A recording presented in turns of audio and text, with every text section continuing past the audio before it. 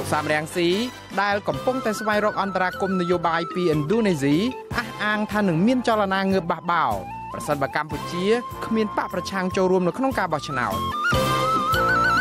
មន្ត្រីសិទ្ធិមនុស្សអន្តរជាតិថាលោកហ៊ុនសែនយកលំនាំដឹកនាំប្រទេសតាមខ្មែរក្រហមបើទោះជាខ្មែរក្រហមត្រូវរំលាយជាង30ឆ្នាំមកហើយក្តីជនរងគ្រោះនៃរបបខ្មែរក្រហមរំលឹកមេដឹកនាំរបបលោកហ៊ុនសែនកុំទាញកម្ពុជាឲ្យធ្លាក់ចូលក្នុងរបបវាលពិឃាតជាថ្មីម្ដងទៀតចំនួនភ្ញៀវទេសចរអន្តរជាតិធ្លាក់ចុះនៅខេត្តសៀមរាបនៅក្នុងពេលចូលឆ្នាំខ្មែរនិងព័ត៌មានដទៃទៀតរបស់ទូរទស្សន៍អាស៊ីសេរីបាទផ្សាយផ្ទាល់ពីរដ្ឋធានី Washington ខ្ញុំបាទមួងណារ៉េតសូមជម្រាបសួរលោកអ្នកនាងកញ្ញាទាំងអស់ជាទីមេត្រីយើងខ្ញុំសូមស្វាគមន៍លោកអ្នកនាងនៅក្នុងកម្មវិធីផ្សាយរបស់ទូរទស្សន៍អាស៊ីសេរីជាបន្តទៅទៀតនេះខ្ញុំបាទសូមជូនព័ត៌មានពិស្ដាលោកសំរងស៊ីប្រធានចលនាសង្គ្រោះជាតិដែលកំពុងតែមានវត្តមាននៅឯទីក្រុងយ៉ាកាតាប្រទេសឥណ្ឌូនេស៊ីដើម្បីស្វែងរកដំណោះស្រាយបញ្ចប់វិបត្តិនយោបាយបានប្រមានជាថ្មីទៀតថាចលនាងើបបះបោរនឹងកើតមានឡើងនៅកម្ពុជាប្រសិនបើពុំមានវត្តមានគណៈបកប្រឆាំងនៅក្នុងការបោះឆ្នោតជាតិនាខែកក្កដាខាងមុខនេះទេលោកសំរងស៊ីប្រាប់កាសែតអនឡាញ Tempo របស់ឥណ្ឌូនេស៊ីថាជារឿងចម្លែកដែលការបោះឆ្នោតធ្វើឡើងដោយគ្មានវត្តមានរបស់គណៈបកប្រឆាំងនោះ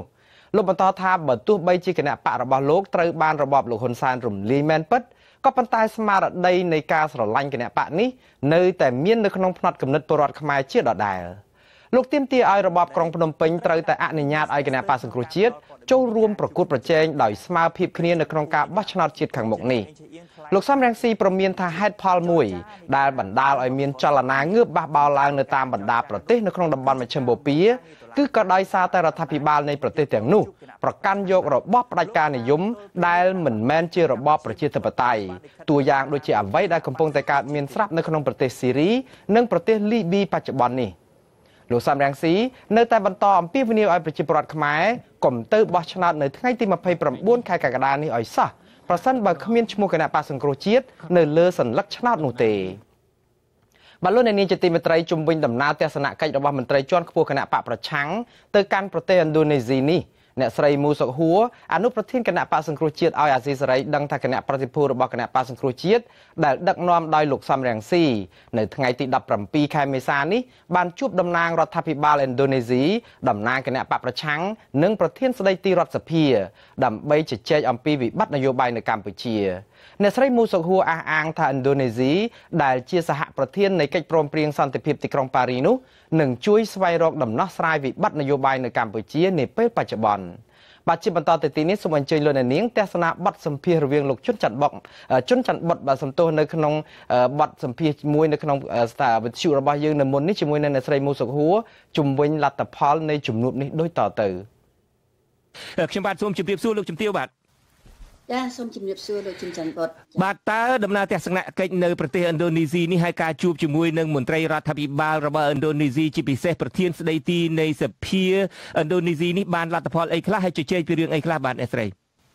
ជាការសំខាន់គឺយើងឃើញថាដូចជានៅប្រទេសជប៉ុនអញ្ចឹងប្រទេសឥណ្ឌូនេស៊ីទទួលយើងខ្ញុំជាអ្នកតំណាងរាស្ត្រស្របច្បាប់ជាទទួលស្គាល់គណៈបកសង្គ្រោះជាតិដែលជាគណៈបកប្រឆាំងដ៏ធំតែមួយគត់នៃប្រជាណាចក្រកម្ពុជាហើយខ្ញុំសូមបញ្ជាក់ថាយើងទៅតែបានជួបជាមួយនឹងតំណាងរាស្ត្រហើយនៅអនុប្រធានរដ្ឋសភាជាតិយើងមិនទាន់បានជួបតំណាងនៃរដ្ឋាភិបាលនៅប្រទេសឥណ្ឌូនេស៊ីទេនាមយើងជាអ្នកដោយសារក្នុងនាមយើងជាអ្នកតំណាងរាស្ត្រយើងយកប្រព័ន្ធនៃរដ្ឋសភាជាតិដើម្បីផ្ញើសារជូនទៅរដ្ឋាភិបាលនៃប្រទេសឥណ្ឌូនេស៊ីបាទខ្ញុំបាទសូមកាត់ប្រសាសន៍អ្នកលោកជំទាវបន្តិចតើខាងសភាប្រទេសឥណ្ឌូនេស៊ីនឹងនៅតែខ្ញុំដឹងហើយថាគេទទួលនឹងមានន័យថាគេទទួលជួបនឹងមានន័យថាគេទទួលជាអ្នកស្រីនឹងគណៈប្រតិភូនឹងជាសភាស្របច្បាប់ហើយតើគេបានបញ្ចេញកាយវិការឬមួយមានការសន្យាអីដែរទេចំពោះប្រតិភូសភារបស់គណៈបកសង្គ្រោះជាតិនេះបាទនៅក្នុងព្រឹកនេះយើងមានការខកក្តៅជាពំពេកដោយសារអនុប្រធាននៃសភានៃឥណ្ឌូនេស៊ីបានស្ដាប់ហើយលោកយល់អំពីអ្វីលោកយល់អំពីទួនាទីនៃឥណ្ឌូនេស៊ីដែលតែងតែបានទៅ បានដើរតួជាមិត្តនៃប្រទេសកម្ពុជាយើងតាំងពីសម័យប្របីដារបស់យើងម្លេះរហូតទៅដល់ពេលសន្និសីទទីក្រុងប៉ារីហើយឥឡូវនេះក៏គេនៅតែយល់ពីព្រោះប្រទេសឥណ្ឌូនេស៊ីនៅក្នុងតំបន់នៅអាស៊ានជាពិសេសនេះគឺជាប្រទេសដែលកាន់លទ្ធិប្រជាធិបតេយ្យហើយគេធ្លាប់បានឆ្លងផុតនៅរបបផ្ដាច់ការអស់រយៈពេលជាង30ឆ្នាំដូចយើងដែរដូច្នេះអ្វីដែលជាប្រធានបទដែលយើងជជែកគ្នាគឺជជែកគ្នាអំពីការលើកស្ទួយលទ្ធិប្រជាធិបតេយ្យហើយស្ដារឡើងវិញលទ្ធិ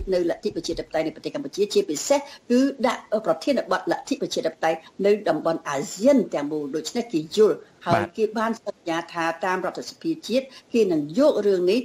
សេចក្តីសាររបស់យើងកង្វល់របស់យើងតាមរយៈសារនៃសភាជាតិជូនទៅដល់រដ្ឋាភិបាលនៃប្រទេសក៏ប៉ុន្តែខាងគណៈប្រតិភូដោយអ្នកស្រីបានជម្រាបចឹងអាចនឹងជួបខាងតំណាងរដ្ឋាភិបាលនៃប្រទេសឥណ្ឌូនេស៊ីក្នុងពេលឆាប់ៗនេះដែរបាទចាអត់ទេពីព្រោះយើងមកក្នុងនាមយើងជារដ្ឋសភាជាតិហើយយើងយកប្រព័ន្ធនេះដើម្បីផ្ញើសារជូនទៅដល់រដ្ឋាភិបាលបាទតើនៅប្រទេសឥណ្ឌូនេស៊ីប្រហែលថ្ងៃទៀតមុននឹងអញ្ជើញចេញពីប្រទេសនេះទៅវិញហើយនឹងបញ្ចេញពីឥណ្ឌូនេស៊ីអញ្ជើញទៅប្រទេសណាទៀតដែរនៅថ្ងៃស្អែកគឺជាថ្ងៃចុងក្រោយនៃគណៈប្រតិភូរបស់យើងដែលទៅចេញហើយនៅថ្ងៃស្អែកយើងនឹងជួបជាមួយនឹងមន្ត្រីដែលជាធ្លាប់ធ្វើជាអ្នកការទូតនៃប្រទេសឥណ្ឌូនេស៊ីហើយជានឹងអ្នកបញ្ញវន្តដែលយើងនឹងពីប្រទេសឥណ្ឌូនេស៊ីទៅប្រទេសបារាំងបាទខ្ញុំបានដឹងថានៅប្រទេសបារាំងនៅថ្ងៃទី21គឺប៉ះនៅថ្ងៃសៅរ៍21ខែមេសានេះនឹងមានកិច្ចប្រជុំធំមួយដោយមានតំណាងពីគណៈបកសង្គ្រោះជាតិចលនាសង្គ្រោះជាតិលោកសំរងស៊ីមានអ្នកស្រីមូសុខួរមានលោកជំទាវជួឡុងស៊ូម៉ារ៉ាហើយមានទាំងប្រតិភូពីប្រទេសបារាំងខ្លួនឯងនិងពីប្រទេសអូស្ត្រាលីផងដែរហើយខ្ញុំបាទក៏នឹងចូលរួមយកព័ត៌មាននៅថ្ងៃទី21នៅប្រទេសបារាំងនោះដែរអ្នកស្រីអាចជម្រាបជូនលោកអ្នកស្ដាប់ខ្លះទេថាតើនឹងមានអ្វីកើតឡើងនៅថ្ងៃទី21ខែមេសាប៉ះនៅថ្ងៃសៅរ៍នេះបាទប្រធានបទនៅប្រទេសបារាំងក៏ដូចជានៅឥណ្ឌូនេស៊ីនិងប្រទេសជប៉ុនគឺប្រធានបទលើកស្ទួយលទ្ធិប្រជាធិបតេយ្យឲ្យប្រជាធិបតេយ្យនៅប្រទេសកម្ពុជាយើងរស់សារឡើងវិញពីព្រោះបើសិនជាគ្មានលទ្ធិប្រជាធិបតេយ្យទេប្រជាពលរដ្ឋខ្មែរយើងគ្មានជំរឿសទេហើយការជំរឿសនេះគឺជាសិទ្ធិដែលចែងនៅក្នុងរដ្ឋធម្មនុញ្ញសិទ្ធិនៅក្នុងការជ្រើសរើសអ្នកដឹកនាំអញ្ចឹងហើយនៅក្នុងប្រធានបទនេះយើងនិយាយអំពីការបោះឆ្នោតដោយសេរីត្រឹមត្រូវនិងយុត្តិធម៌ហើយបើសិនជាអត់មានការចូលរួមរបស់គណៈបក្សសង្គ្រោះជាតិដែលនឹងដឹកនាំដោយលោកប្រធានកឹមសុខាគ្មានការដោះលែងលោកប្រធានកឹមសុខាលក្ខណៈនេះយើងតែងតែនិយាយមកនេះគឺថាលទ្ធិប្រជាធិបតេយ្យនៃប្រទេសកម្ពុជាយើងនឹងស្លាប់ដូច្នេះយើងមិនអាចអនុញ្ញាតឲ្យលទ្ធិប្រជាធិបតេយ្យស្លាប់ទេយើងមានកាតព្វកិច្ចចំពោះមុខនៃប្រជាពលរដ្ឋជាងពាក់កណ្ដាលនគរតែបានបោះឆ្នោតឲ្យមានចង់ឲ្យមានឃើញការផ្លាស់ប្ដូរជាវិជ្ជមានដើម្បីឲ្យផលប្រយោជន៍ជាតិយើងឲ្យប្រទេសកម្ពុជាយើងក្លាយជាប្រទេសដែលមានសេរីនិងលទ្ធិប្រជាធិបតេយ្យពិតប្រាកដបាទអរគុណអ្នកស្រីយើងនឹងជួបគ្នានៅទីក្រុងប៉ារីប្រទេសបារាំងនៅថ្ងៃសៅរ៍នេះបាទខ្ញុំសូមអរគុណសូមជម្រាបលាបាទបាទលោកនាងជាទីមេត្រីលោកនាងកំពុងតែទស្សនាទូរទស្សន៍អាស៊ីសេរីផ្សាយផ្ទាល់ចេញពីរដ្ឋធានី Washington ជុំវិញការងារនៃមន្ត្រីរបស់គណៈបក្សសង្គ្រោះជាតិនៅឯក្រៅប្រទេសនេះផងដែរយើងនៅក្នុងវេលាបន្តិចទៀតនេះយើងនឹងមានបទសម្ភាសន៍មួយជាមួយនឹងមន្ត្រីជាន់ខ្ពស់របស់គណៈបក្សសង្គ្រោះជាតិសាខានៅសហរដ្ឋអាមេរិកដែលកំពុងតែខំធ្វើការតស៊ូមតិដើម្បីស្វែងរកដំណោះស្រាយនៅលើឆាកអន្តរជាតិនេះដើម្បីឲ្យគណៈបក្សសង្គ្រោះជាតិបានចូលរួមនៅក្នុងការបោះឆ្នោតជាតិនៅខែកក្កដានាខាងមុខនេះផងដែរបាទតទៅនេះលោកអ្នកនាងជាទីមេត្រីនៅថ្ងៃទី17ខែមេសានេះគឺជាខួបលើកទី43ឆ្នាំដែលក្រុមប៉ុលពតបណ្ដេញប្រជាពលរដ្ឋចេញពីប្រទេសឲ្យធ្លាក់ចូលទៅក្នុងរបបវាលពិឃាតពលរដ្ឋដែលធ្លាប់ឆ្លងកាត់នឹងអ្នកដែលកើតតន់នៅក្នុងរបបនេះគឺរំលឹកទៅឲ្យអ្នកនយោបាយទាំងអស់ហ្នឹងគឺកុំទាញកម្ពុជាឲ្យធ្លាក់ចូលទៅក្នុងរបបកាប់សម្លាប់គ្នានេះសារជាថ្មីម្ដងទៀតពលរដ្ឋម្នាក់រស់នៅឯខេត្តសៀមរាបនិយាយថាលោកក៏ដូចជាពលរដ្ឋផ្សេងទៀតមិនចង់ឲ្យរបបវាលពិឃាតត្រឡប់មកវិញម្ដងទៀតទេលោកបន្តថាវិបត្តិនយោបាយដែលដោះស្រាយមិនទាន់ចេញដោយសប្តាហ៍ថ្ងៃនេះគឺដោយសារតែលោកហ៊ុនសែនរឹងរូសមិនព្រមទទួលយកការសម្របសម្រួលរបស់អន្តរជាតិហើយដែលអាចនាំឲ្យប្រទេសជាតិរងគ្រោះដោយសារតែសង្គ្រាមដូចនៅស៊ីរីជាឧទាហរណ៍ស្រាប់ពលរដ្ឋម្នាក់ទៀតលើកឡើងថាលោកបារម្ភថាបើគ្មានដំណោះស្រាយនយោបាយប្រទេសកម្ពុជានឹងជួបវិបត្តិធ្ងន់ធ្ងររហូតធ្លាក់ចូលទៅក្នុងរបបផ្ដាច់ការមួយសាជាថ្មីពលរដ្ឋ រូបនេះដដែលនឹងផ្ដាំទៅអ្នកនយោបាយជាពិសេសគណៈបកកណ្ដាលអំណាចឲ្យត្រូវពិចារណាឡើងវិញដើម្បីវិលទៅរកការចរចាតាមការចង់បានពីពលរដ្ឋម្ចាស់ឆ្នោតនិងមជ្ឈដ្ឋានអន្តរជាតិអ្នកសិក្សាអភិវឌ្ឍសង្គមលោកបណ្ឌិតមាសនេះឯណោះយល់ថាពលរដ្ឋសប្តាហ៍ថ្ងៃកាន់តែច្រើនឡើងចាប់ផ្ដើមខ្វាយខ្វល់រឿងនយោបាយលោកលើកឡើងទៀតថាបើគ្មានដំណោះស្រាយនយោបាយទេប្រទេសកម្ពុជានឹងអាចធ្លាក់ចូលកន្លងចាស់ឡើងវិញថ្លែងពីប្រទេសជប៉ុនឯណោះលោកសំរងស៊ីថាបើលោកហ៊ុនសែននៅតែរឹងរូសមិនព្រមចរចារកដំណោះស្រាយបញ្ចប់នយោបាយនោះទេគឺស្មើនឹងការធ្វើអត្តឃាតខ្លួនឯងបាទលោកនាងជាទីមេត្រីកាលពី43ឆ្នាំមុនគឺនៅថ្ងៃទី17ខែមេសានេះឯងកងទ័ពព្រៃខ្មែរក្រហមដណ្ដើមបានទីក្រុងភ្នំពេញដែលជាទីតាំងរឹងមាំចុងក្រោយរបស់រដ្ឋាភិបាលសាធារណរដ្ឋខ្មែរដឹកនាំដោយលោកសេនាប្រមុខលន់នល់ភ្លាមនោះកងទ័ពខ្មែរក្រហមក៏ចាប់ផ្ដើមបណ្ដេញមនុស្សម្នាចេញពីទាំងអស់ចេញពីទីក្រុងភ្នំពេញថ្នាក់ដឹកនាំខ្មែរក្រហមបានអះអាងថាពួកគេមានហេតុផលចម្បង2យ៉ាងដែលត្រូវបណ្ដេញប្រជាពលរដ្ឋចេញពីទីក្រុងគឺទី1គឺដើម្បីជួយប្រជាជនឲ្យគេចផុតពីការទម្លាក់គ្រាប់បែករបស់សហរដ្ឋអាមេរិកដែលអាចធ្លាក់មកលើទីក្រុងភ្នំពេញហើយទី2គឺហេតុផលដើម្បីឲ្យប្រជាពលរដ្ឋទៅជួយធ្វើស្រែចម្ការនៅឯទីជនបទក្រោយពីវិនាសកម្មសង្គ្រាមអស់រយៈពេល5ឆ្នាំកន្លងមកបាទសូមអញ្ជើញលោកនាងទស្សនាសេចក្តីរាយការណ៍របស់លោកជីវិតាដែលរំលឹកដល់ហេតុការណ៍ច្របូកច្របល់នៃការបណ្ដេញប្រជាពលរដ្ឋជាង2លាននាក់ចេញពីទីក្រុងភ្នំពេញនៅថ្ងៃទី17ខែមេសាឆ្នាំ1975ដូចតទៅ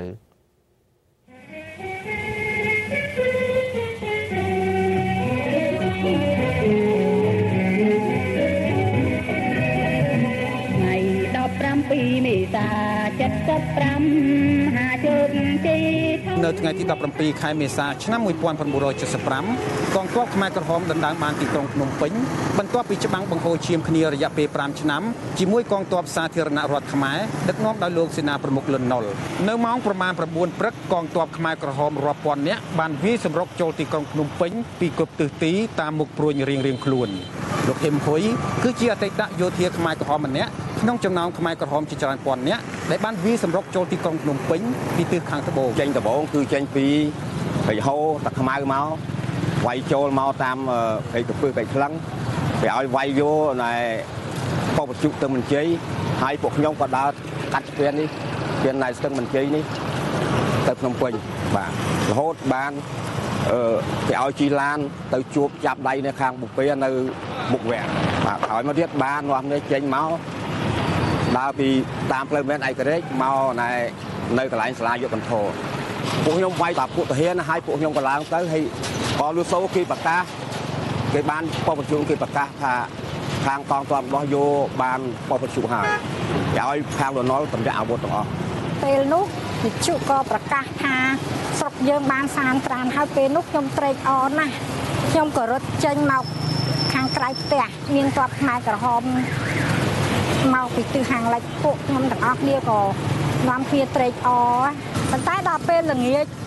ម៉ោងផែ5 6អីក៏មានកងទ័ពខ្មែរក្រហមហ្នឹងដើរមកប្រាប់យើងតាមផ្ទះហ្នឹងថាឲ្យបងប្អូនហ្នឹងរៀបចំវាយវ៉ាន់ហ្នឹងជំនះចេញពីទីក្រុងភ្នំពេញទៅគេថាឲ្យចេញតែ3ថ្ងៃទេចេញតែ3ថ្ងៃដើម្បីគេបោសសម្អាតទេចាក់កពតអាមេរិកឈ្លានពានទីក្រុងពេលហ្នឹងវាជួលច្បាប់ព្រោះអីដោយសារថាវាមិនមែនមានតែអ្នកនៅក្នុងទីក្រុងទេមានអ្នកមកពីស្រែអីមកពីខេត្តអីចឹងជលៀសមកដោយថារំភើបចង់ត្រឡប់ទៅវិញអីចឹងលោកស្រីលុយហ៊ីអតីតអ្នកថែទាំទារកក្នុងមន្ទីរពេទ្យគុណថាបុប្ផាបានឃើញខ្មែរក្រហមដឹកអ្នករងរបួសដែលភាគច្រើនជាទាហានលន់នល់ចេញពីមន្ទីរពេទ្យប្រកេតមាលាឬមន្ទីរពេទ្យធំដឹកដាក់ឡានទៅចឹងទៅតែត្រង់ឡានគេប្រហែលខ្ញុំអត់ដឹងទេមួយតែដឹកទៅចឹងទុកឃើញដឹកទៀតចេញតគ្នារហូតដល់អស់ពីមន្ទីរពេទ្យហ្នឹងចេញតអស់យកអ្នកជំងឺអ្នករបួសហ្នឹង3ថ្ងៃក្រោយការបណ្ដេញប្រជាជនចេញទីក្រុងភ្នំពេញចាប់ផ្ដើមមានសភាពស្ងាត់ជ្រងំស្ទើរคล้ายជាទីក្រុងខ្មោចមនុស្សតាំងនៅក្នុងទៀងទឹកពលាននៅក្នុងទៀងសៀនពលាននៅតាមផ្លូវចាក់កកពលានអាខ្ញុំទៅប្រាក់ទេជុំហើយនឹងលើផងនៅលើបាតនេក4 5ទៅកំងតោស្រីស្លាប់នៅលើបាតនេកគ្រប់ដល់20ញាត់អាទីគឺការបណ្ដេញប្រជាជនជាង2លាន5សែននាក់ចេញពីទីក្រុងភ្នំពេញឲ្យទៅរស់នៅតាមទីជនបទដោយគ្មានផែនការមនុស្សធម៌ទាស់តែសោះនោះត្រូវគេមើលឃើញថាជាអំពើដ៏មហន្តរាយមួយរបស់ខ្មែរក្រហមបន្ទាប់ពីឡើងកាន់អំណាចភ្លាម ទោះជាយ៉ាងណាជនជាប់ចោទនួនជាបងធំទី2នៃរបបកម្ពុជាប្រជាធិបតេយ្យបានអះអាងប្រាប់សាលាក្តីខ្មែរក្រហមថាការជំនះប្រជាជនចេញពីទីក្រុងកាលពីឆ្នាំ1975នោះគឺជាការស្ម័គ្រចិត្តរបស់ប្រជាជនការជំនះនេះមិនមែនជាការជំនះដោយបង្ខំនោះទេមានហេតុផលពីរយ៉ាងដែលថ្នាក់ដឹកនាំបានបង្ខំចិត្តធ្វើសេចក្តីសម្រេចបែបនេះទី1គឺដោយសារមានការភ័យខ្លាចការទម្លាក់គ្រាប់បែករបស់សហរដ្ឋអាមេរិកមកលើទីក្រុងក្រោយរដ្ឋាភិបាលលន់នល់បានទទួលបរាជ័យចំណុចនេះវាជាមូលហេតុដែលអាចធ្វើឲ្យថ្នាក់ដឹកនាំនិងប្រជាជនខ្មែរជឿបានថានឹងមានយន្តហោះមកទម្លាក់គ្រាប់បែកនៅប្រទេសកម្ពុជាជាថ្មីទៀតជាពិសេសនៅទីក្រុងភ្នំពេញទោះជាយ៉ាងណាហេតុផលមួយទៀតដែលបងធំទី2នួនជាលើកយកមកបកស្រាយប្រាប់តុលាការនោះគឺសង្គ្រាមរាំងជលរយៈពេលជាង5ឆ្នាំធ្វើឲ្យប្រទេសកម្ពុជាខ្សោះឈាមដែលតម្រូវឲ្យប្រជាជនទាំងអស់ចាកចេញពីទីក្រុងទៅជនបទដើម្បីជួយគ្នាផលិតស្បៀងករណីស្បៀងអាហារវាជាបញ្ហាមួយដែលត្រូវដោះស្រាយដោយជាបន្តនៅពេលនោះប្រទេសកម្ពុជាក៏មិនមានជំនួយពីបរទេសដែរស្ថិតក្នុងកាលៈទេសៈបន្តបែបនេះវាទាមទារឲ្យប្រជាជនចូលរួមក្នុងការបង្កើនផលដោយខ្លួនឯងសម្រាប់ផ្គត់ផ្គង់ជីវិតភាពរស់នៅនិងកសាងប្រទេសជាតិលោកឆាន់យូនាយកប្រតិបត្តិនៃមជ្ឈមណ្ឌលឯកសារកម្ពុជាមានប្រសាសន៍ថាតាំងពីដំបូងខ្មែរក្រហមមិនមានគោលនយោបាយនិងចក្ខុវិស័យច្បាស់លាស់ក្នុងការដឹកនាំប្រទេសនោះទេការឡើងការដំណើររបស់ខ្មែរក្រហមនោះគឺខ្មែរក្រហមបានប្រើប្រាស់សភាពការចំពោះមុខសង្គ្រាមនៅវៀតណាមនិងប្រកាសណាដែលបានសង្កត់ទៅដើម្បីឈានចូលកាន់អំណាចអញ្ចឹងខ្មែរក្រហមតែពិតគ្មានអីទាំងអស់បាទជាក្រុមតូចមួយដែលជាសមាជិកមួយរបស់បកកុម្មុយនីសចិនតែក្រោយមកព្យាយាមចាប់ចង់បានអំណាចអញ្ចឹងបានប្រើប្រាស់អ្នកដទៃមានកលល្បិចតាំងពីដំបូងខ្ញុំគិតថាកលល្បិចទាំងអស់នេះហើយដែលការប្រើប្រាស់ទាំងអស់នេះហើយដែលខ្មែរក្រហមនឹងអាចឈានមកកាន់អំណាចបានហើយពេលកាន់អំណាចបានដោយសារមិនមែនជាគំនិតមិនមែនជាទស្សនវិស័យរបស់ខ្លួនមកស្រុកវាលាយពីឆ្នាំ1975ដល់ឆ្នាំ1979ក្រោមរបបកម្ពុជាប្រជាធិបតេយ្យប្រជាពលរដ្ឋកម្ពុជាជិត2លាននាក់បានស្លាប់បាត់បង់ជីវិតដោយសារពលកម្មបាក់កម្លាំងសេចក្តីស្រែកឃ្លានកង្វះថ្នាំព្យាបាលជំងឺនិងការប្រហារជីវិតបច្ចុប្បន្នអតីតមេដឹកនាំខ្មែរក្រហម2រូបគឺនួនជានិងខៀវសំផនកំពុងត្រូវសាលាក្តីខ្មែរក្រហមជំនុំជម្រះពីឧក្រិដ្ឋកម្មប្រល័យពូជសាសន៍ឧក្រិដ្ឋកម្មប្រឆាំងមនុស្សជាតិនិងឧក្រិដ្ឋកម្មសង្គ្រាមខ្ញុំជីវិតាទូរទស្សន៍អាស៊ីសេរីធ្វើសេចក្តីរាយការណ៍ពីទីក្រុងភ្នំពេញបាទមន្ត្រីសិទ្ធិមនុស្សអន្តរជាតិថាលោកហ៊ុនសែននៅតែយកតាមលំនាំការដឹកនាំប្រទេសសប្តាហ៍ថ្ងៃតាមរបៀបដឹកនាំរបស់ពួកខ្មែរក្រហមដដែលបើទោះបីជារបបខ្មែរក្រហមបានដួលរលំទៅរាប់សិបឆ្នាំណាស់ទៅហើយក្តីនាយកប្រចាំតំបន់អាស៊ីនៃអង្គការឃ្លាំមើលសិទ្ធិមនុស្សអន្តរជាតិ Human Rights Watch លោក Brad Adams លើកឡើងថាអតីតកម្មាភិបាលខ្មែរក្រហមលោកនាយរដ្ឋមន្ត្រីហ៊ុនសែននៅតែអនុវត្តរបៀបដឹកនាំបែបខ្មែរក្រហមដោយសារតែលោកហ៊ុនសែនធ្លាប់ជាអតីតកម្មាភិបាលខ្មែរក្រហមនិងចូលចិត្តប្រើអំពើហិង្សានៅក្នុងការគ្រប់គ្រងប្រទេសម្យ៉ាងទៀតមិនខុសពីខ្មែរក្រហមលោកហ៊ុនសែនមិនត្រូវការឲ្យមានអ្នកណាហ៊ានរិះគន់ប្រឆាំងនឹងការដឹកនាំរបស់គាត់នោះឡើយHun Sen was in charge after the Vietnamese left of a government that used torture, arbitrary arrests. ក្រោយទាហានវៀតណាមដកចេញពីកម្ពុជាលោកហ៊ុនសែនត្រូវបានលើបន្ទប់ឲ្យដឹកនាំរបបមួយដែលប្រើប្រាស់អំពើទរណកម្មការចាប់ចងមនុស្សដាក់គុកដាក់ច្រវាក់អីជាដើមតាមអំពើចិត្តការប្រើអំពើហិង្សានិងការគំរាមកំហែងគ្រប់រូបភាពទៅលើនរណាក៏ដោយឲ្យតែហ៊ានរិះគន់រូបគាត់លោកហ៊ុនសែនខ្លួនឯងមិនមែនជាមេដឹកនាំដែលស្រឡាញ់ប្រជាធិបតេយ្យស្អីនោះទេព្រោះលោកមិនដែលគ្រប់គ្រងឲ្យមានសេរីភាពសារព័ត៌មាននិងសេរីភាពបញ្ចេញមតិនៅក្នុងប្រទេសនោះទេក្នុងការដឹកនាំរបស់គាត់ហ្នឹងគឺគាត់តែងតែធ្វើយ៉ាងណាចង់ឲ្យបានជារបៀបឯកបកតាំងពីគាត់កាន់អំណាចជាង30ឆ្នាំមកនេះគាត់តែងតែប្រើអំពើហិង្សាហ្នឹងរាប់ភ្លេចទៅហើយដូចជាការធ្វើរដ្ឋប្រហារនៅឆ្នាំ1997 ការបោកគ្រាប់បែកលើក្រុមអ្នកតវ៉ាដែលដឹកនាំដោយលោកសំរងស៊ីនៅមុខរដ្ឋសភាជាតិការសម្លាប់អ្នកសារព័ត៌មានការសម្លាប់មន្ត្រីបរិស្ថាននិងចាប់មនុស្សដាក់គុកដាក់ច្បាប់អីហ្នឹងរាប់មិនអស់ហើយចុងក្រោយនេះទៀតគឺគាត់បានរំលាយគណៈបព្វប្រឆាំងចោលទាំងស្រុងតែម្ដង And now in recent years he's dissolved the political opposition. លោក Brad Adams បញ្ជាក់ទៀតថាចំណាត់ការរបស់លោកហ៊ុនសែនតាមរយៈចំណាត់ការចុងក្រោយនៃពេលថ្មីនេះគឺបានរុញច្រាននាវាកម្ពុជាឲ្យបើកបញ្ច្រាស់ទិសត្រឡប់ថយក្រោយវិញយ៉ាងហោចណាស់ក៏25ឆ្នាំទៅក្រោយវិញដែរលោក Brad Adams បន្តថាការអួតអាងដែលថាលោកហ៊ុនសែនជាអ្នកអភិវឌ្ឍប្រទេសកម្ពុជានោះគឺមិនពិតដូចមាត់លោកថានោះទេ He claims that he's developed the country. លោកហ៊ុនសែនក៏អះអាងថាខ្លួនគាត់ជាអ្នកអភិវឌ្ឍប្រទេសកម្ពុជាប៉ុន្តែតាមការពិតបើយើងពិនិត្យមើលរបាយការណ៍សិក្សាផ្នែកសេដ្ឋកិច្ចកម្ពុជារបាយការណ៍បង្ហាញថាលោកហ៊ុនសែននឹងជាមេដឹកនាំដែលពុករលួយខ្លាំងជាងគេព្រោះក្នុងរយៈពេលកាន់អំណាចរបស់គាត់នឹងទ្រព្យសម្បត្តិឯកជនរបស់គាត់នឹងគឺកើនឡើងដល់ទៅរាប់ពាន់លានដុល្លារណោះយើងគិតមើលថាតើទ្រព្យសម្បត្តិនេះគាត់បានមកពីណាបើគាត់មានប្រាក់ខែត្រឹមតែជានាយករដ្ឋមន្ត្រីតែប៉ុណ្ណោះហើយមិនតែប៉ុណ្ណោះក្រុមគ្រួសាររបស់គាត់និងបកពួករបស់គាត់សុទ្ធសឹងតែជាកំពូលអ្នកមានទ្រព្យដូចជាឧត្តមសេនីយ៍ជាច្រើនរូបរួមមានលោកគុណគីមលោកហ៊ីងប៊ុនហៀងលោកនេតសាវឿនអីជាដើមហើយទ្រព្យទាំងអស់នេះគឺបានមកពីអំពើពុករលួយសុទ្ធសាធមិនមែនបានមកពីប្រាក់ខែស្អីនោះទេ And that's through corruption, not because they get high salaries as government officials.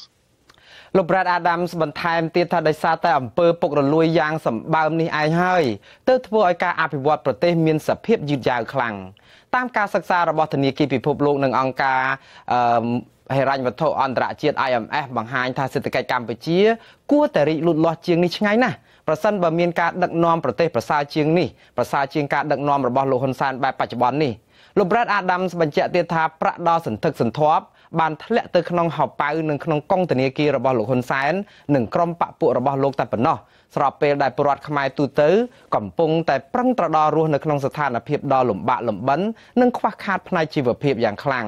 ក៏ប៉ុន្តែមន្ត្រីនាំពាក្យគណៈបកប្រជាជនកម្ពុជាលោកសុកអេសានឯណោះចាត់ទុកការលើកឡើងរបស់លោក Brad Adams ថាជាសម្ដីអមិត្តនិងមិនយល់សភាពការពិតនៅកម្ពុជាទើបចេះតែធ្វើសេចក្តីសន្និដ្ឋានច្បោលម្យ៉ាងទៀតលោកសុកអេសានអះអាងថាជនបរទេសមិនយល់អំពីសុខទុក្ខប្រជាពលរដ្ឋខ្មែរដូចអ្នកដែលធ្លាប់បានឆ្លងកាត់សង្គ្រាមនោះទេទោះជាយ៉ាងនេះក្តីលោក Brad Adams បញ្ជាក់ថាលោកហ៊ុនសែននិងគណៈបកប្រជាជនកម្ពុជាមិនមែនជាអ្នករំដោះប្រទេសកម្ពុជានោះទេតាមពិតគឺប្រទេសវៀតណាមឯណោះទៅវិញទេដែលជាអ្នកផ្ដួលរំលំរបបខ្មែរក្រហមដោយគ្រាន់តែយកចលនារបស់គណៈបកប្រជាជនកម្ពុជាជាលេសនៅក្នុងការឈ្លានពានប្រទេសកម្ពុជាហើយលើកបន្ទប់លោកហ៊ុនសែនឲ្យកាន់ការជារដ្ឋមន្ត្រីការបរទេសក្រោមការបញ្ជាផ្ទាល់ពីក្រុងហាណូយតែប៉ុណ្ណោះឯងបាទលោកនាងជាទីមេត្រីប្រដេជប្រគុណយិនរតនសុធាវីសម្ដែងប្រតិកម្មចំពោះរបបលោកហ៊ុនសែនដែលចោទព្រះអង្គថាជាប់ពាក់ព័ន្ធទៅនឹងចលនារណសេរីរំដោះជាតិរបស់លោកសំសេរីដែលមានមូលដ្ឋាននៅអឺរ៉ុបនោះថាជារឿងមិនពិតទេព្រះអង្គមានថេរដីកាថាព្រះអង្គគ្រាន់តែជាអ្នកអប់រំផ្នែកព្រះពុទ្ធសាសនាហើយបង្រៀនអក្សរសាស្ត្រខ្មែរដោយផ្អែកទៅលើធម៌អហិង្សានិងសន្តិភាពតែអាត្មាសូមប្រតិកម្មទាំងស្រុងគឺអាត្មាជានាមព្រះសង្ឃបុស្សនៅក្នុងពុទ្ធសាសនាហើយអាត្មាជានាមព្រះគ្រូសូមស្ដាមវត្តចង្ការខ្សាច់ហើយជានាមអនុប្រធានអង្គការខ្ញុំខ្មែរមានតែការអប់រំសម្ដែងធម៌តាមប៉ុស្តិ៍វិទ្យុរាល់ថ្ងៃនេះបកស្រាយអក្សរសាស្ត្រខ្មែរអក្ខរាវិរុទ្ធពាក្យខុសពាក្យត្រូវនៅក្នុងវចនានុក្រមកុំឲ្យកូនខ្មែរសេខុសកុំឲ្យសេខុសអក្សរសាស្ត្រខ្មែរបន្តរាល់ថ្ងៃមនសិការជាតិណាស់ច្រើនណាស់គាត់នឹងឃើញថាការចោទប្រកាន់នេះអាត្មាសូមប្រតិកម្មទាំងស្រុងអ្វីអាត្មាមិនដែលទៅធ្វើទង្វើអញ្ចឹងទេជានាមព្រះសង្ឃបុស្សនៅក្នុងពុទ្ធសាសនាហើយទៅរដូវចូលឆ្នាំជាតិយើងទៀតការចោទប្រកាន់នេះពេលអញ្ចឹងទៅមិនដឹងទៅណារួចសំបីតែញាតិញោមពុទ្ធបរិស័ទមុនទៅសម្ដែងធម៌ទេសនាអប់រំអក្សរសាស្ត្រខ្មែរតាមស្ថានីយវិទ្យុនានាអីមិនបានទៅឡើយព្រះអង្គបន្ថែមថាក្រោយពីលោកនាយរដ្ឋមន្ត្រីហ៊ុនសែនប្រកាសចោទចលនារណសេរីរំដោះជាតិរបស់លោកសំសេរីថាប៉ុនប៉ងដាក់គ្រាប់ផ្ទុះនៅឯទីក្រុងភ្នំពេញហើយត្រូវបានឧបករណ៍បំពងសម្លេងរបស់លោកហ៊ុនសែនយករូបប្រឆាយលៈព្រះអង្គទៅចុះផ្សាយមកក៏ក្រុមសមត្ថកិច្ចជាច្រើនអ្នកឃ្លាំមើលសកម្មភាពរបស់ព្រះអង្គរាល់ថ្ងៃបាទលោកនាងជាទីមេត្រីពីខេត្តកំពង់ធំឯណោះវិញមន្ត្រីមន្ទីរទេសចរខេត្តនេះបានឲ្យដឹងថាចំនួនភ្ញៀវទេសចរមកលេងកម្សាន្តនៅក្នុងឱកាសពិធីបុណ្យចូលឆ្នាំថ្មីប្រពៃណីជាតិ រយៈពេល3ថ្ងៃនៅតំបន់រមណីយដ្ឋានប្រាសាទសម្បូរព្រៃគុកកើនឡើងច្រើនគួរឲ្យកត់សម្គាល់មន្ត្រីជំនាញលើកឡើងថាមូលហេតុដែលធ្វើឲ្យចំនួនភ្ញៀវទេសចរមកលេងកម្សាន្តនៅឆ្នាំនេះកើនឡើងគឺដោយសារតែរមណីយដ្ឋានប្រាសាទសម្បូរព្រៃគុកកាន់តែមានភាពតាក់ទាញក្រោយពេលតំបន់នេះត្រូវបានដាក់បញ្ចូលក្នុងបញ្ជីសម្បត្តិបេតិកភណ្ឌពិភពលោកកាលពីឆ្នាំ2017ម្យ៉ាងដោយសារតែឆ្នាំនេះអាជ្ញាធរខេត្តបានរៀបចំឲ្យមានពិធីប្លែកៗពិសេសការដាក់បង្ហាញឧបករណ៍ប្រើប្រាស់បែបប្រពៃណីជនជាតិដើមភាគតិចនិងមានការសម្ដែងរបាំប្រពៃណីរបស់ពួកគេជាដើមភ្ញៀវទេសចរដែលបានមកលេងកម្សាន្តនៅតាមរមណីយដ្ឋាននានាទូទាំងខេត្តកំពង់ធំនៅក្នុងឱកាសបុណ្យចូលឆ្នាំថ្មីប្រពៃណីជាតិខ្មែរមានចំនួនជាង 20,000 នាក់ចំនួននេះកើនឡើងជាង 2% ឯណោះបើប្រៀបធៀបទៅនឹងរយៈពេល3ថ្ងៃដូចគ្នានៅក្នុងឱកាសបុណ្យឆ្នាំឆ្លងឆ្នាំឬក៏បុណ្យចូលឆ្នាំរកាកន្លងទៅនេះបាទលោកនាងជាទីមេត្រីស្របពេលដែលស្ថានភាពនយោបាយនៅឯប្រទេសកម្ពុជានៅតែមិនទាន់មានដំណោះស្រាយនៅឯខាងក្រៅប្រទេសឯនេះវិញមន្ត្រីគណៈបក្សសង្គ្រោះជាតិរឹតតែបង្កើនការតស៊ូមតិលោកអង្គរដ្ឋីប្រធានគណៈបក្សសង្គ្រោះជាតិអាមេរិកកំពុងតែជួបអ្នកគាំទ្រនៅសហរដ្ឋអាមេរិកនិងប្រទេសកាណាដាដើម្បីរិះរកវិធីយ៉ាងណាបង្រួមបកប្រឆាំងនិងចូលរួមមកក្នុងការបោះឆ្នោតជាតិនាខែកក្កដាខាងមុខនេះឲ្យបានតទៅនេះខ្ញុំបាទនឹងសម្ភាសផ្ទាល់ជាមួយនឹងលោកអង្គរដ្ឋីជុំវិញបេសកកម្មរបស់លោកដូចតទៅបាទជម្រាបសួរលោកអង្គរដ្ឋីខ្ញុំសូមអរគុណហើយនឹងបុគ្គលិកវិទ្យុស្រីទាំងអស់គ្នាបាទអរគុណលោកណាស់ដែលបានឆ្លៀតឱកាសមកតាំងពីឡូហើយធ្វើដំណើរទៅកាណាដាទើបតែត្រឡប់ពីកាណាដាមកវិញនឿយហត់ច្រើនណាស់ហើយឆ្លៀតឱកាសចូលមកស្ទូឌីយោយើងដើម្បីឲ្យខ្ញុំបានសម្ភាសតើបេសកកម្មទៅកាណាដាដើម្បីផ្សះផ្សាបង្រួបបង្រួមជីវគណៈបក្សសង្គ្រោះជាតិនោះវាបានលទ្ធផលយ៉ាងណាទៅហើយបានលទ្ធផលល្អព្រោះថានៅក្នុងនៅពេលយើងទៅចូលរួមក្នុងកម្មវិធីបុណ្យចូលឆ្នាំផងមនុស្សប្រហែលជាអ្នកគ្រប់គ្រងគណៈបក្សសង្គ្រោះជាតិជាង500នាក់បានមកចូលរួមហើយគេមានការត្រេកអរចំពោះការយើងបង្រួបបង្រួមចំពោះគណៈបកសង្គ្រោះជាតិធំក្នុងពីក្រៅប្រទេសនេះជាពិសេសយើងហៅថាអតីត NA ហើយនិងអតីត USA ដើម្បីធ្វើការបង្រួបបង្រួមពង្រឹងគោលជំហរនិងពង្រីកនៅគោលនយោបាយរបស់គណៈបក្សសង្គ្រោះជាតិកុំឲ្យមានការប្រឆាំងតទៅមុខទៀតបាទការបង្រួបបង្រួមការបូកបន្ថែមហ្នឹងគឺជាលេខបូកដែលវាប្រសើរណាស់ដែលខាងគណៈបកណាគឺចង់បានអញ្ចឹងដែរក៏ប៉ុន្តែហេតុអីបានជាមកដល់ពេលនេះស្របពេលដែលគណៈបកសង្គ្រោះជាតិនៅឯប្រទេសកម្ពុជាត្រូវបានរដ្ឋាភិបាលរំលាយរបបលោកហ៊ុនសែនរំលាយបានសម្រេចទៅហើយនៅខាងក្រៅប្រទេសបែរជានាំគ្នាប្រឹងបង្រួបបង្រួមតើការបង្រួបបង្រួមនេះកើតឡើងមកពីការមិនទុកចិត្តគ្នាឬយ៉ាងម៉េចបានជាត្រូវតែមានរឿងនឹងកើតឡើងការបង្រួបបង្រួមទោះបីនៅគណៈបក្សសង្គ្រោះជាតិនៅប្រទេសកម្ពុជាមានការបែកបាក់ដោយសារតឡាការលោកហ៊ុនសែនបំបីក៏ដោយក៏ប៉ុន្តែគណៈបក្សសង្គ្រោះជាតិយើងនៅក្រៅប្រទេសរឹតតែខ្លាំងដើមព្រោះថាយើងបដើមមកការតស៊ូនយោបាយដែលធ្វើឲ្យការប្រែប្រួលជាវិជ្ជមាននៅប្រទេសកម្ពុជាក៏កើតឡើងដោយសារតែអ្នកខាងក្រៅប្រទេសរួមគ្នាធ្វើនយោបាយដើម្បីរុញច្រានប្រើនយោបាយរុញច្រានឲ្យអន្តរជាតិជួយជំរុញឲ្យប្រទេសជាតិតៃពិតចូលប្រទេសកម្ពុជាក៏តែជាអកុសលប្រទេសយើងបានបកធ្វើក្រោយដោយលោកដែលអាដាមបានលើកមានភាសាចំ25ជំហានថយក្រោយវិញម្ល៉េះយើងខាងក្រៅប្រទេសក្នុងនាមជាខ្មែរមួយរូបរស់នៅប្រទេសយើងចង់ឃើញការផ្លាស់ប្ដូរជីវិតជំនាញមានតែគណៈបក្សសង្គ្រោះជាតិយើងនៅក្រៅប្រទេសនេះដែលអាចជួយស្ដារនៅគណៈបក្សសង្គ្រោះជាតិនៅក្នុងប្រទេសឡើងវិញ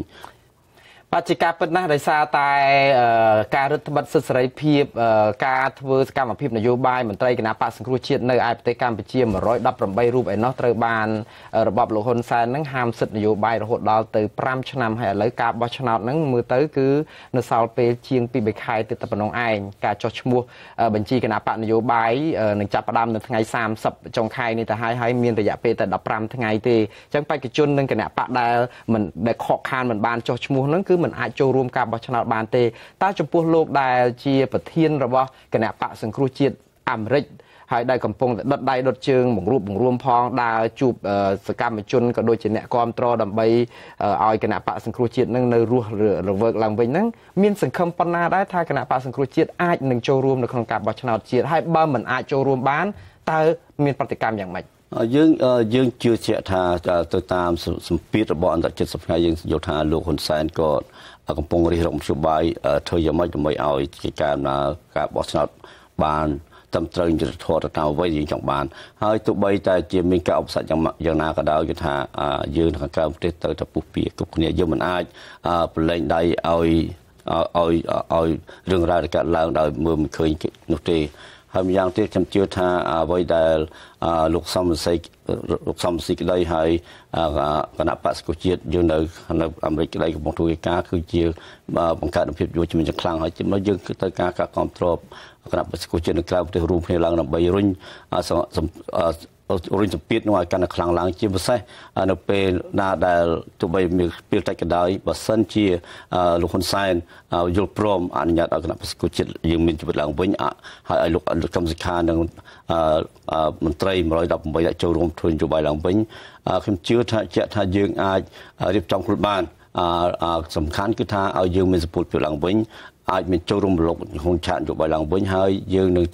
ធម្មតាថាត្រឹមត្រូវយុត្តិធម៌តយើងទុកពេលវេលាខ្លះឲ្យយើងរៀបចំផងដែរណាតែយើងត្រៀមខ្លួនជាស្រេចក្នុងលក្ខណៈក៏ដោយធ្វើម៉េចឲ្យគណៈបក្សប្រជាជាតិចូលរួមឆាកនយោបាយឡើងវិញដឹកនាំលោកកឹមសុខាហើយនឹងអនុញ្ញាតឲ្យមន្ត្រី118លោកឡើងវិញនេះគឺជាការយើងចង់ធ្វើការដែលលោកអតីតប្រធានសមស៊ីបានរុញច្រានផងដែរមកគឺយើងសង្ឃឹមយ៉ាងមាំថាការរួបរวมរបស់យើងនៅក្រៅប្រទេសមានអត្ថប្រយោជន៍យ៉ាងខ្លាំងចំពោះជំរុញធ្វើឲ្យចលនានយោបាយនៅខាងក្នុងប្រទេសអាចមានការប្រែប្រួលយើងត្រៀមខ្លួនជាស្រេចយើងថាយើងមិនអាចដកខ្លួនថយបានទេទោះបីលោកហ៊ុនសែនឬក៏ត្រាលោកហ៊ុនសែនយល់យ៉ាងម៉េចយើងមិនដឹងកំតែខាងយើងសង្គមជាតិដាច់ខាតទៅរស់ឡើងវិញបាទនេះគឺជាសុតិធិនិយមរបស់មន្ត្រីរបស់គណៈបព្វប្រឆាំងរាល់ដងនៅពេលដែលខ្ញុំបាទការលើកមុនសម្ភាសអ្នកស្រីមូសុកហួរដែលជាអនុប្រធានគណៈបកសង្គ្រោះជាតិក៏អ្នកស្រីបានសម្ដែងសុតិធិនិយមដែរថាគណៈបកសង្គ្រោះជាតិត្រៀមខ្លួនរួចជាស្រេចហើយឲ្យតែអនុញ្ញាតឲ្យចូលរួមប្រកួតគឺត្រៀមខ្លួនមានរចនាសម្ព័ន្ធស្រាប់ហើយលោកបណ្ឌិតមាសនេះក៏លោកបានលើកឡើងទៅទៀតថារចនាសម្ព័ន្ធរបស់គណៈបកប្រឆាំងហ្នឹងបើតាមដឹងនៅមូលដ្ឋានហ្នឹងគឺនៅដដែលទេព្រោះมันមានការចោះចូលទៅខាងគណៈបកប្រជាជនតាមការអំពាវនាវបានច្រើនសន្ធឹកដោយការចង់បានរបស់លោកនាយរដ្ឋមន្ត្រីហ៊ុនសែនទេក៏ប៉ុន្តែនៅពេលដែលលោករដ្ឋាភិបាលមានប្រសាសន៍ថាការដែលត្រៀមខ្លួនរួចជាស្រេចហ្នឹង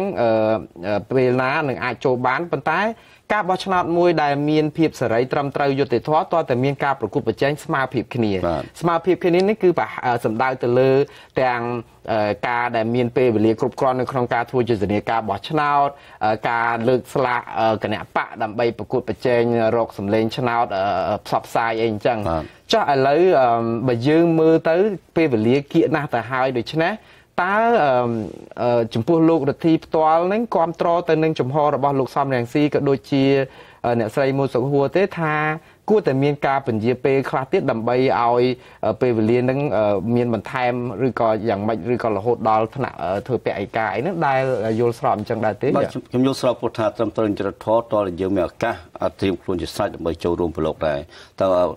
យើងចង់បានគឺចង់បានឃើញឲ្យគណៈបក្សប្រជាជាតិមានជីវិតឡើងវិញដឹកនាំដោយឲ្យអនុញ្ញាតឲ្យមន្ត្រីទាំង118រូបចូលធ្វើដំណើរឡើងវិញចូលរួមជាមួយលោកកឹមសុខាផងដែរអញ្ចឹងក្នុងការជជែកគ្នានេះខ្ញុំជឿថានៅពេលយើងdefine ឬក៏យើងរឿងពោលរឿងតាមតនចរិតធម៌ពោលគឺរឿងចំណុចត្រូវចូលរួមក្នុងការពិភាក្សាផងដែរព្រោះយើងចង់ឲ្យយើងគួររសារនៅមនសិការស្នាជារបស់បងប្អូនថ្នាក់នៅខាងក្នុងប្រទេសជាពិសេសមន្ត្រីដែលជាប់ឆ្នោតថ្មីនេះដែលមានចំហររឹងប៉ឹងហើយរចនាសម្ព័ន្ធរបស់គណៈបក្សប្រជាជាតិនៅតែមានដដែលអត់មានផ្លាស់ប្ដូរទេប្រជាពលរដ្ឋក៏ដឹងដែរអ្នកណាជាសកលជាតិយើងឃើញការចុះឈ្មោះឆ្នោតមានការថយដោយសារប្រជាពលរដ្ឋមិនពេញចិត្តដែលឃើញថាគណៈបក្សប្រជាជាតិមិនបានចូលរួមជាផ្លូវច្បាប់អញ្ចឹងយើងក្រៅប្រទេសដាច់ខាតទៅរួមគ្នាដើម្បីពង្រឹងគោលជំហរយើងឲ្យកាន់តែរឹងមាំហើយប្រាប់លោកហ៊ុនសែនថាយើងមិនដកថយជាដាច់ខាតហើយយើងរុញចលនាយើងបើសិនជាគ្មានការដោះស្រាយដោយណាតាមទៅយើងត្រៀមជួនធ្វើមហាបាតកម្មធំមួយទៀតដើម្បីរុញច្រានអន្តរជាតិឲ្យមើលឃើញថាយើងសម្រាប់កំពុងស្រែកឃ្លានលទ្ធិប្រជាធិបតេយ្យត្រូវការឲ្យគេបើកភ្នែកមើលយើងផងមិនទុកឲ្យយើងដាច់ពោះស្លាប់នៅដោយសារខ្វះខាតលទ្ធិប្រជាធិបតេយ្យឡើយទី1ទី2ដោយសារតែយើងត្រៀមខ្លួននេះថាយើងបានរៀបចំធ្វើមហាសន្និបាតមួយនៅទីក្រុងឡុងបិចនៅខែ5ថ្ងៃទី12ខាងមុខនេះដើម្បីប្រមូលចងគាត់ប្រមូលថ្នាក់ដឹកនាំយើងអស់ជាពិសេសគណៈថ្នាក់ដឹកនាំសង្គមជាតិដែលបានប្រភេទខ្លួននៅក្រៅប្រទេសមកចូលរួមជាមួយរបស់យើងរួមទាំងអ្នកសិមូស៊ូនិងលោកអីឆៃអៀមផងនឹងចូលរួមហើយនឹងថ្នាក់ដឹកនាំយើងអស់តាមបណ្ដារដ្ឋនីមួយៗចូលរួមយើងឃើញថាសន្ទុះអ្នកចូលរួមមានភាពច្រើនឡើងជារៀងរាល់ថ្ងៃនេះអញ្ចឹងហើយយើងត្រៀមខ្លួនក្នុងលក្ខណៈណាក៏ដោយក៏យើងដាច់ខាតមិនចោះចាញ់ហើយយើងមិនថក់ដកខ្លួនថយជាដាច់ខាត បាទបើតាមមើលទៅគឺចលនាគណៈបកសង្គ្រោះជាតិទាំងគណៈបកសង្គ្រោះជាតិនេះនៅខាងក្រៅប្រទេសហ្នឹងគឺតាំងតែពីគណៈបកសង្គ្រោះជាតិនៅឯកម្ពុជាត្រូវបានរំលាយមកនោះឃើញថាមិននៅស្ងៀមទេមិនសម្រាកចង់និយាយថាថ្នាក់ដឹកនាំហ្នឹងឃើញរវល់ជាប់តែអញ្ចឹងលទ្ធផលកន្លងមកនៅក្នុងការធ្វើការតស៊ូមតិខ្ញុំឃើញតាំងពីបាតកម្មស្ទើរគ្រប់ទីកន្លែងនៅឡូនៅកាណាដាបារាំងរហូតដល់នៅវិមាន White House ស្ថាបវិមានរបស់ប្រធានាធិបតី Donald Trump ក៏ដូចជានៅខាងមុខក្រសួងការបរទេសតើទាំងអស់ហ្នឹងសរុបមកចំពោះលោកផ្ទាល់ដែលចូលរួមយ៉ាងសកម្មនៅក្នុងផ្នែកហ្នឹងអ្វីដែលជាលទ្ធផលដែលគួរជាទីពេញចិត្តសម្រាប់ការតស៊ូមតិនៅស្រុកក្រៅនេះជាដើម្បីអ្វីដែលជាលទ្ធផលល្អគឺការជំនឿជឿចិត្តរបស់បងប្អូនយើងដែលនៅតែជឿជាក់ថាការផ្លាស់ប្ដូរវិជ្ជមាននៅប្រទេសកម្ពុជានឹងកើតមានឡើងដោយការរួមគ្នាដោយសារការរួមរំមតិរបស់យើងហើយវិញយើងការពេញចិត្តយើងឃើញថាបន្ទាប់ពីបាតកម្មធំដែលកើតឡើងមានឡើងគឺតែជំនាញពិភពលោកហ្នឹងគឺថាយើងឃើញថាមានការផ្លាស់ប្ដូរផ្លូវនយោបាយដល់ជាច្រើនហើយយើងសង្ឃឹមថាយើងមិនអាចបន្ថយយើងត្រូវជំរុញកិច្ចសភាពការឲ្យទៅមុខកាន់តែលឿនបាទเราសង្ឃឹមថាជោគជ័យថ្មីនឹងនាំមកសេរីសុខស្ដីនាំព័ត៌មានល្អចំពោះបងប្អូនខ្មែរយើងជាពិសេសជំរុញឲ្យអន្តរជាតិធ្វើការបកស្រាយឲ្យលឿនជំរុញរដ្ឋាភិបាលលោកហ៊ុនសែនឬក៏អ្នកកាន់ច្បាប់លោកហ៊ុនសែនឲ្យកែប្រែនីតិវិធីក្នុងការបកស្រាយនៅអ្វីដែលថាយុត្តិធម៌បាទសារឆ្នាំថ្មីរបស់ប្រធានគណៈបកសង្គ្រោះជាតិលោកកម្មសខាដែលផ្ញើចេញពីពន្ធនាគារតាពាំង plong គឺបានបញ្ជាក់ច្បាស់ហើយថាការបង្រួបបង្រួមជាតិមិនដែលហួសពេលទេការផ្សះផ្សាមិនដែលហួសពេលទេតើចំពោះលោករដ្ឋាភិបាលផ្ទាល់ខាងគណៈបកសង្គ្រោះជាតិដែលជាសាខានៅក្រៅប្រទេសនេះមានយុទ្ធសាស្ត្រអីដើម្បីតទល់ជាមួយនឹងលោកហ៊ុនសែនដែលបានបដិញ្ញាឲ្យថាការបោះឆ្នោតខាងមុខនេះនឹងគ្មានទេគណៈបកសង្គ្រោះជាតិព្រោះនឹងប្រព្រឹត្តទៅដូចធម្មតាហើយនឹងបោះឆ្នោតទៅតាមការគ្រោងទុកអ្នកចូលរួមតិចយ៉ាងណាក៏មិនខ្វល់ចំពោះលោកហ៊ុនសែនក៏មានប្រសាសន៍គឺជាភាសារបស់គាត់ហើយចំពោះយើងនៅក្រៅប្រទេសយើងមានជំនឿជឿជាក់លើលទ្ធិជាតិធិបតេយ្យយើងមានជំនឿផ្សេងគ្នាអញ្ចឹងការរួបរวมការសារនយោបាយរបស់លោកប្រធានកម្មសខាអត់ខុសទេអញ្ចឹងមកយើងនៅបន្តធ្វើការងារជំរុញធ្វើម៉េចឲ្យលោកហ៊ុនសែនបកក្រោយមើលសម្លឹងទៅមកជំហានទៅមុខតាអ្វីគាត់ធ្វើមានអត្ថប្រយោជន៍ដល់ប្រទេសកម្ពុជាឬក៏អត់ព្រោះគាត់ថាអស្ថិរភាពនយោបាយដើម្បីអស្ថិរភាពក្នុងការរីកចម្រើនម្ល៉េះហើយអ្វីគាត់ធ្វើគឺគាត់បានមានប្រសាសន៍ហើយគាត់ដឹងហើយម្ល៉េះហើយសង្ឃឹមថាគាត់ពិសាគាត់និយាយអស្ថិរភាពនយោបាយនាំមកនៅភាពអវិជ្ជមានក្នុងការកសាងប្រទេសគឺសូមឲ្យគាត់គិតមើលឡើងវិញថាតើភាសាគាត់មានតម្លៃយ៉ាងម៉េចចំពោះថ្នាក់នាំមួយរូបដែលនិយាយឲ្យមិនព្រមធ្វើម្ល៉េះហើយសង្ឃឹមថាគាត់យល់ថាអ្វីគាត់ធ្វើគឺនាំពំនៅអស្ថិរភាពនយោបាយក្នុងប្រទេសធ្វើឲ្យប្រទេសយើងដកថយក្រោយវិញម្ល៉េះហើយសង្ឃឹមថាឆ្នាំថ្មីថានាំមកនៅគំនិតថ្មីរបស់លោកនាយករដ្ឋមន្ត្រីហ៊ុនសែននាំមកគោលគំនិតថ្មីរបស់យើងជាអ្នកដឹកនាំខាងក្រៅប្រទេសហើយគណៈបក្សជាតិដើម្បីធ្វើការពង្រឹងរួមគ្នាឲ្យកាន់តែខ្លាំងហើយផ្សះផ្សាជាតិឡើងវិញកិច្ចការផ្សះផ្សាជាតិក៏ដូចជាកិច្ចការផ្សះផ្សានៅក្នុងគណៈបកដែរម្ល៉េះហើយបើសិនជាគ្មានការផ្សះផ្សាក្នុងការរួមកម្លាំងគ្នាទេយើងមិនអាចរកជោគជ័យបានឡើយម្ល៉េះថ្ងៃ12ខែ5សូមអញ្ជើញលោកនរ៉េឬក៏តំណាងអាស៊ីសេរីអញ្ជើញចូលរួមជាមួយពួកយើងផងទៅព្រោះថាយើងបើកកម្មវិធីដ៏ធំមួយហើយយើងអញ្ជើញគ្រប់ផ្នែកអស់ហើយអ្នកដែលពេញចិត្តនៅចំពោះយើងឬមិនពេញចិត្តក្តីចលនាណាក្តីចង់មកចូលរួមសូមអញ្ជើញចូលរួមយើងស្វាគមន៍ចំណុចដើម្បីរកវិធីសាស្ត្រក្នុងការផ្សះផ្សាជាតិរបស់យើងតាមគណៈបកសង្គ្រោះជាតិនៅខាងក្រៅប្រទេសឥឡូវយើងងាកមកការតទល់ជាមួយនឹងរបបលោកហ៊ុនសែនដែលអាចលោកនៅរឹងរូសមិនព្រមធ្វើតាមបើទោះបីជាលោក Brad Adams បាននិយាយឲ្យថាលោកហ៊ុនសែននៅក្នុងទឹកមុខនៅក្នុងកាយវិការខាងក្រៅតែងតែបង្ហាញអំពីភាពរឹងមាំភាពមិនចុះញ៉មអន្តរជាតិប៉ុន្តែលោកចុះញ៉មសម្ពាធអន្តរជាតិនឹងជារៀងដរាបមកទៅហើយចុះលោកអង្គរទ្ធីតើយុទ្ធសាស្ត្រអីខ្លះទៀតសម្រាប់គណៈបកសង្គ្រោះជាតិនៅខាងក្រៅប្រទេសនេះក្នុងការគៀងគរអន្តរាគមន៍ពីអន្តរជាតិពួកកន្លងមកឃើញថាធ្វើដូចជាមានច្បាប់មានការដែលរៀបចំបញ្ជីឈ្មោះមន្ត្រីគណៈបកកាន់អំណាចនៅកម្ពុជាក្រុមគ្រួសារលោកហ៊ុនសែនការបង្កក់វីសាការផ្ដាច់ជំនួយអីហ្នឹងហើយនឹងការព្រមានដាក់ទណ្ឌកម្មដែលបិទការនាំចេញសម្ភារបំពាក់អីជាដើមហ្នឹងគ្រាន់តែថាវិជាការគម្រាមនឹងព្រមានច្រើនជាងចោះអ្វីទៀតដែលគណៈបកសង្គ្រោះជាតិត្រូវធ្វើបើសិនជារឿងនេះនៅតែមិនទាន់បានសម្រេចដោយការដែលចង់ប៉ងអរគុណបងនរថារឿងដែលសំខាន់បំផុតគឺថាយើងដាក់ចេញជាសារនយោបាយហើយជាសារាចរឲ្យក្រុមតែយើងទៅ implement ទៅអនុវត្តពីណាហើយម្ល៉េះហើយចំពោះសប្តាហ៍ដែលថាលោកហ៊ុនសែនមិនទាន់ព្រមដោយសារយើងមិនទាន់អនុវត្តពេញផ្លូវច្បាប់ម្ល៉េះហើយយើងនឹងធ្វើការរួមគ្នាជាមួយនឹងអ្នកតែងច្បាប់នៅប្រទេសអាមេរិកដើម្បីរុញច្រានសម្ពាធឲ្យបានយ៉ាងខ្លាំងៗយើងបានធ្វើចាប់ផ្ដើមធ្វើសារនយោបាយទៅគ្រប់ Congress ហើយគ្រប់ប្រសិទ្ធភាពដើម្បីឲ្យគេរុញច្រានថ្មិចឲ្យរុញច្រានឲ្យរដ្ឋាភិបាលលោកត្រាំនឹងចាប់ផ្ដើមអនុវត្តនៅសារាចរដែលចេញរួចហើយពីប្រសិទ្ធភាពនឹងសភារបស់អាមេរិកហើយយើងត្រៀមខ្លួនធ្វើមហាបដកម្មធំមួយរួមគ្នាដើម្បីគ្រប់ទីកន្លែងយើងងើបឡើងឲ្យស្រុះគ្នាដើម្បីយល់ថាពេលវេលាយើងចាំបាច់ណាស់អាចខាតសុំឲ្យកុំឲ្យពជាពេលហើយជាពិសេសជប៉ុននៅសម្ងាយដែលមិនព្រម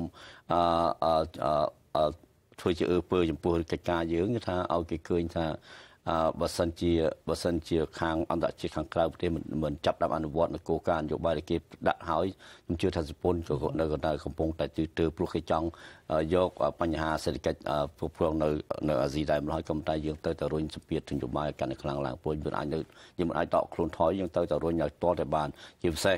ខាងក្រៅប្រទេសយើងអត់មានអីក្រៅពីមហាបដកម្មក្រៅពីតាក់ទងជាមួយនឹងមន្ត្រី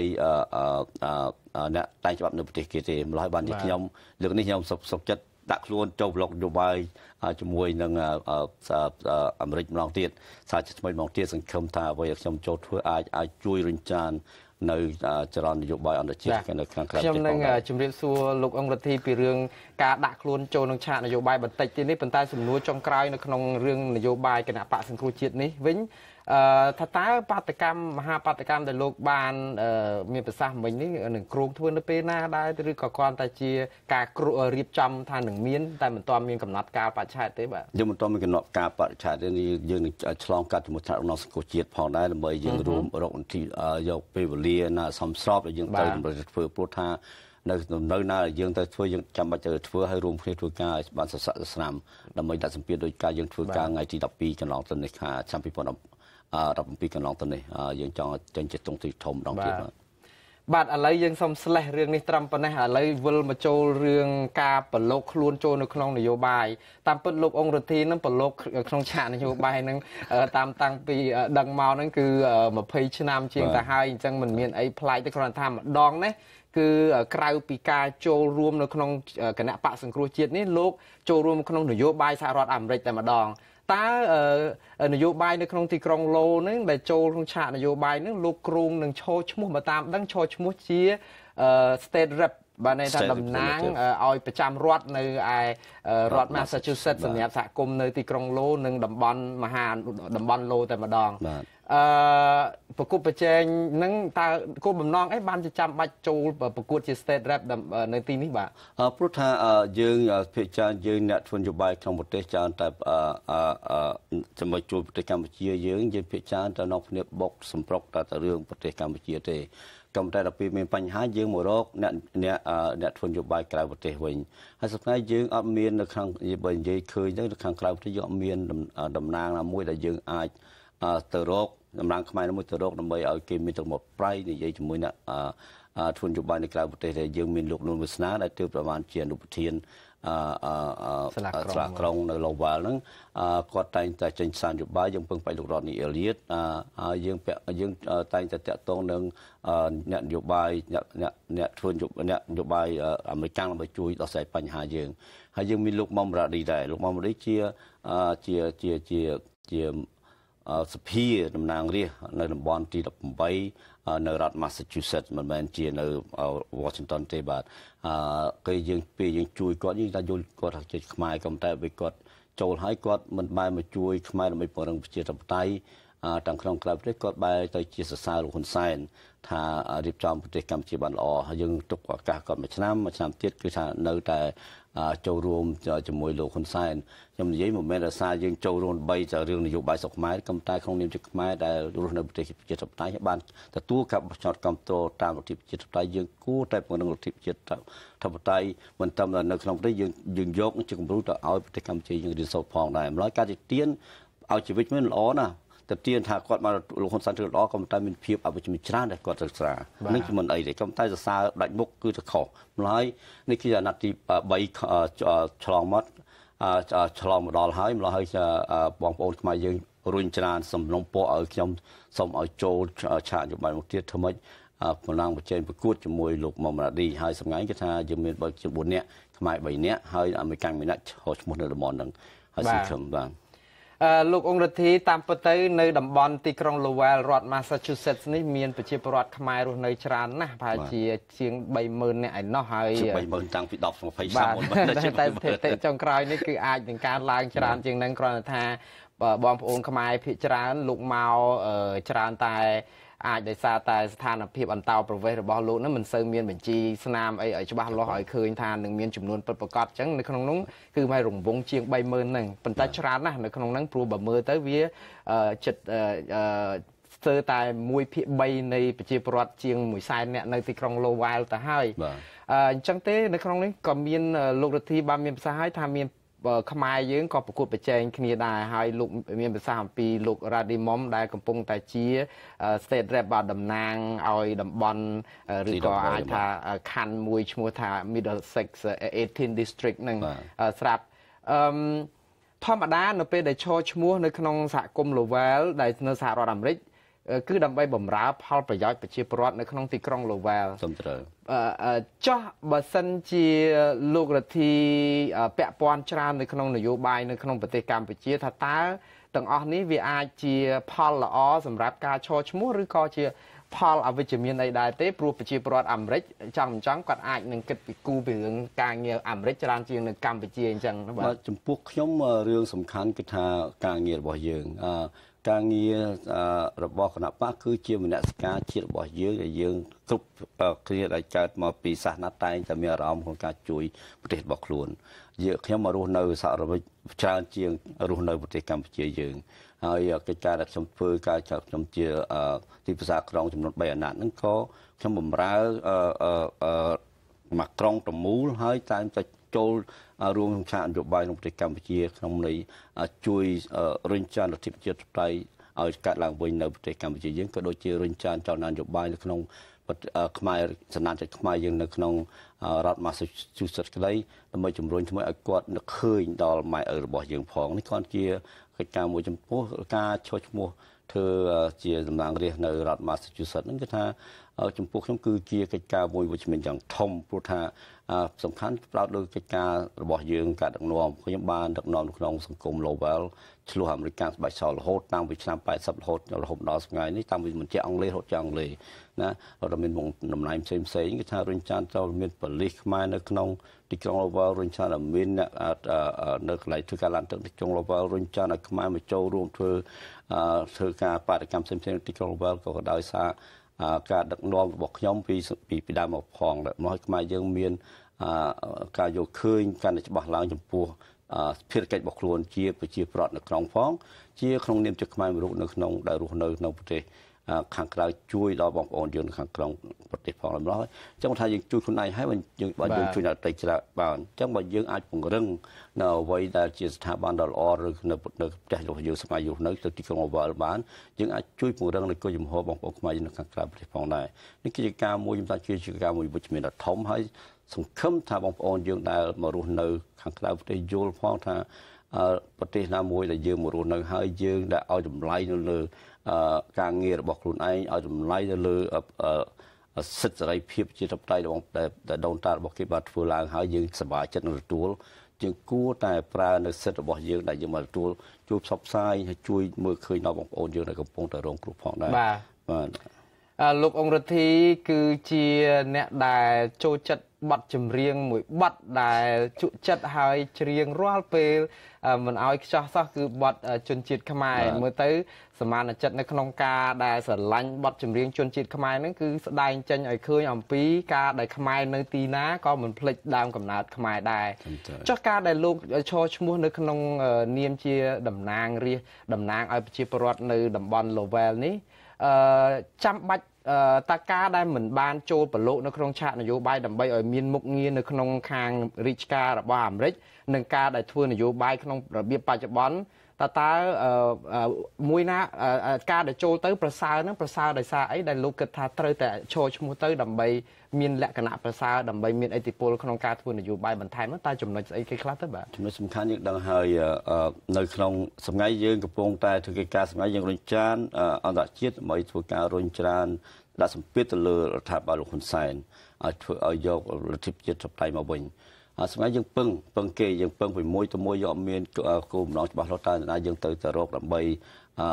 ធ្វើកិច្ចការរុញច្រាននយោបាយអន្តរជាតិបានល្អទេហើយយើងទៅលោករារីគ្រប់គ្រងលោកហ៊ុនសែនហើយយើងទៅតែមាននយោបាយខ្មែរមួយរូបដែលរឹងមាំដោយលោកហុងលឹមក្តីនៅប្រទេសអូស្ត្រាលីគាត់ថាថាគាត់ជាតំណាងរាស្ត្រនៅអូស្ត្រាលីបានគាត់អាចតាក់ទងជាមួយរដ្ឋមន្ត្រីនៅអូស្ត្រាលីដើម្បីជួយរុញសម្ពាធរដ្ឋាភិបាលហ៊ុនសែនឲ្យជួយតាមឲ្យនាំមកនៅលទ្ធិជាតិប្រៃវិញទៅអាមេរិកដូចគ្នាអ្នកនយោបាយស្ដាប់អ្នកនយោបាយដូចគ្នាហើយយើងយកផ្លូវនយោបាយដែលមានតំណាងខ្មែរជាច្រើនដែលចូលឆាក់ប្លុកឆាក់នយោបាយអាមេរិកមកចូលរួមធ្វើការជាមួយគ្នាហើយរួមគ្នាក្នុងចងក្រងជាសម្ព័ន្ធនយោបាយទៅខាងក្រៅប្រទេសការរុញច្រានធ្វើឲ្យការផ្លាស់ប្ដូរនីតិវិធីក្នុងការធ្វើកិច្ចការងារជួយកែប្រែនៅប្រទេសកម្ពុជាមានការផ្លាស់ប្ដូរលឿនជាងអ្វីយើងធ្វើកិច្ចការសប្តាហ៍ហើយយើងមិនបាច់ធ្វើការបាតកម្មធំដូចយើងធ្វើសប្តាហ៍យើងអាចប្រើចរន្តនយោបាយខ្មែរដែលចូលប្លុកក្នុងឆាកនយោបាយហ្នឹងរបស់អាមេរិកចឹងអាចឲ្យប្រើគេដើម្បីសុំគេឲ្យជួយរុញដាក់សម្ពាធទៅលើអ្នកតែងច្បាប់នៅប្រទេសអាមេរិកធ្វើការនោះវាងាយស្រួលបាទអញ្ចឹងការដែលប្រកួតប្រជែងនេះគឺការបោះឆ្នោតនេះជាទម្លាប់គឺនៅខែ11អញ្ចឹងណាបាទនៅខាងម៉ាសាជូសនៅខាងផ្សេងខុសគ្នាក៏តែបោះឆ្នោតរដ្ឋហើយនឹងសហព័ន្ធខែ11បាទលោកអង្គរដ្ឋីខ្ញុំបាទសូមថ្លែងអំណរគុណយ៉ាងជ្រាលជ្រៅចំពោះលោកដែលបានអញ្ជើញចូលរួមនៅក្នុងកម្មវិធីយើងថ្ងៃនេះហើយជូនពរឲ្យលោកជោគជ័យនៅក្នុងការចូលឈ្មោះជាតំណាងរាស្ត្រនេះនៅឯរដ្ឋ Massachusetts បាទសូមអរគុណខ្ញុំសូមផ្សាយសារមួយបាទសូមអរគុណបងអូនរ៉េតហើយនឹងបច្ចុប្បន្នស្រីសូមឲ្យជូនពរឆ្នាំថ្មីសូមឲ្យបងប្អូនយើងអស់គ្រប់គ្នាទាំងបុគ្គលិកធ្វើការនៅបច្ចុប្បន្នស្រីផងដែរនៅឆ្នាំថ្មីនាំពំនៅស្រីសុស្ដីសុភមង្គលហើយសូមឲ្យបងប្អូនយើងថាត់នាំក្នុងការសង្គ្រោះប្រទេសរបស់យើងឲ្យមានសុខភាពល្អហើយមានកម្លាំងមាំមួនហើយមានមនសិការជាតិឲ្យកាន់តែរឹងមាំឡើងវិញហើយជាពិសេសលោកប្រធានគណៈកម្មការសូមឲ្យលោកមានសុខភាពល្អដើម្បីចេញមកធ្វើការជាមួយពួកយើងទៅថ្ងៃក្រោយទៀតបាទអរគុណបាទសូមអរគុណច្រើនលោករដ្ឋីបាទលោកនាងកញ្ញាទើបតែបានទស្សនាទូរទស្សន៍អាស៊ីសេរីផ្សាយចេញពីរដ្ឋធានី Washington សហរដ្ឋអាមេរិកខ្ញុំបាទមុនណារ៉េតព្រមទាំងក្រុមការងារទាំងអស់នៃទូរទស្សន៍និងវិទ្យុអាស៊ីសេរីសូមជូនពរលោកនាងកញ្ញានិងក្រុមគ្រួសារទាំងអស់ឲ្យជួបប្រកបតែនឹងសេចក្តីសុខគ្រប់ប្រការខ្ញុំបាទសូមអរគុណនិងសូមជម្រាបលា